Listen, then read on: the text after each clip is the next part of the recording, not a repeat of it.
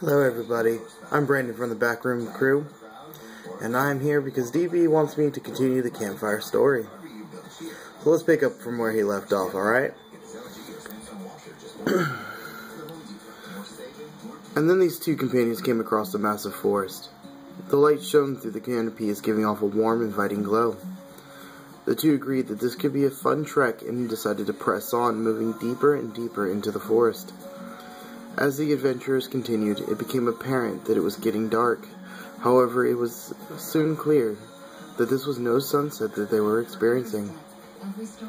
The sounds of rustling leaves could be heard all around, and the trees seemed as if they were breathing. The young lady, Corinne, stumbled over a strange mass, but managed to regain her footing as she grabbed hold of a tree. It was at this moment that she noticed that the tree, it was not what she was touching. Instead, a series of pulsating vines lay beneath her hands. She scrambled back out of fear, alerting her companion of her distress. Horatio quickly rushed to her aid. The forest had become so dark by this point that he was unable to clearly make out the outline of her body. He reached into his rucksack in hopes of finding something that would help ease the stress of darkness. Fumbling in frantic dismay, he was only able to find a lighter, excess clothing, rations, and 2 water canteens. He tore a single garment and wrapped a small portion of the scraps of cloth around one end, with tinder woven in between these scraps.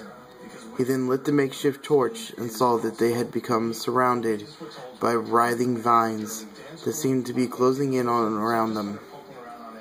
Corinne had already become entangled by this point, as the vines bound themselves to her arms and legs.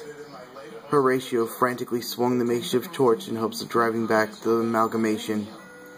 Several vines suddenly righted themselves into makeshift spears and began to lunge at the 2 fallen companions. Alright, it seems that I'll be stopping right there. Andre, I'm calling you out next.